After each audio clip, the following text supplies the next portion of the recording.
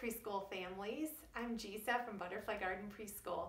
Thank you so much for your likes and your subscriptions to YouTube. Remember, if you haven't already, subscribe, and right to the right of the subscription button there is a bell, and if you click on that, you will be notified of all new lessons that we post. We post lessons every day during the week, and we would love for you to get that notification so that you know when a new one comes up. Thank you for following us, and today we are going to hear another story called Georgia's Bones. It's written by Jen Bryant and illustrated by Beth Ann Anderson.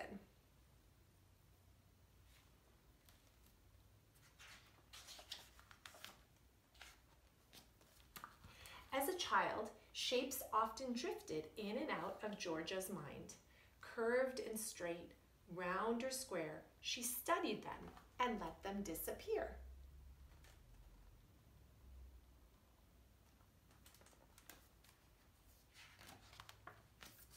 In the woods around her father's Wisconsin farm, she collected shapes, flowers, leaves, sticks, and stones. She put them in her pocket and took them home.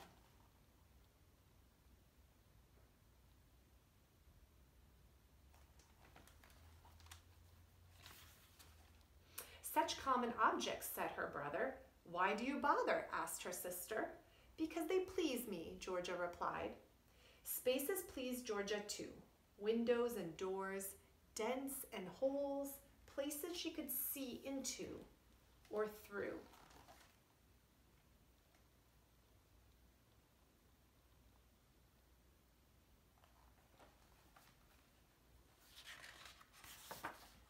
When her mother made donuts, her brothers and sisters gobbled them down as fast as they could, but Georgia nibbled the outside all the way around, saving the perfect circle in the middle for last.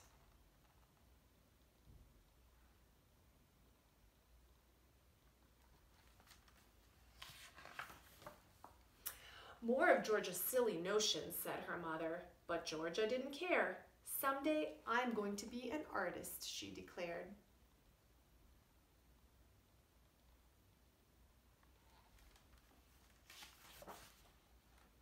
And that's exactly what she did.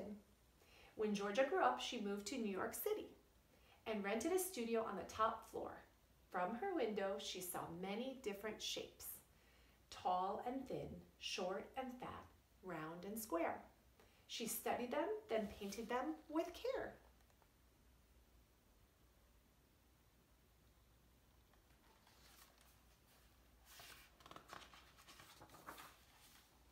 She gathered seashells by the shore, kept them in a drawer so she could remember the sand and the waves.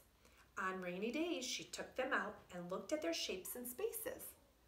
They please me, she told her city friends, so she painted them too.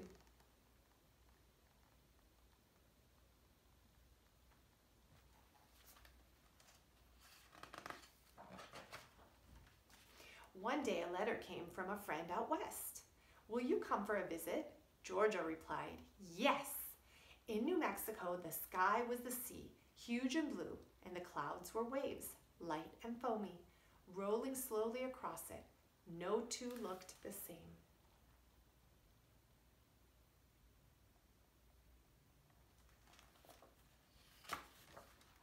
Georgia studied their shapes, the puffed up ones thick as snowbanks, the wispy ones that swirled over the Spanish church, as if someone had painted them there with a milk-dipped feather.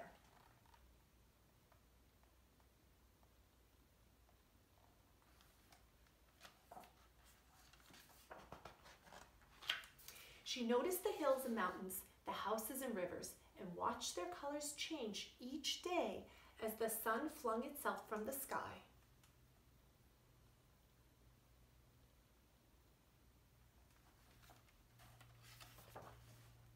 In the desert, she picked up the bones of animals, of cows and horses, pigs and sheep, put them in a sack and took them home. She cleaned them one by one, then held them up to the sun. They gleamed with a white light, pure and bright, like the silver of moon that crept over the mountains at night. and hung there, a perfect curve, like a rib over the sleeping desert. She didn't know why they pleased her so. Perhaps it was the quiet way they did their work, the years of being invisible. And then, when everything fell away, they appeared pure and beautiful.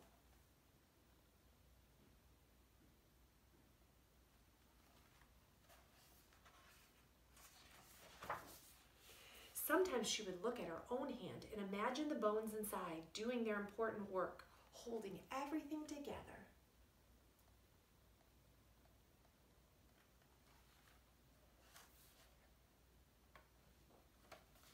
Some bones were straight and others curved, worn smooth by the wind and sand.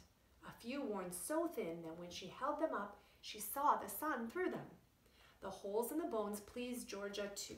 They made frames and windows through which she glimpsed a piece of the sky or a tiny corner of a mountain.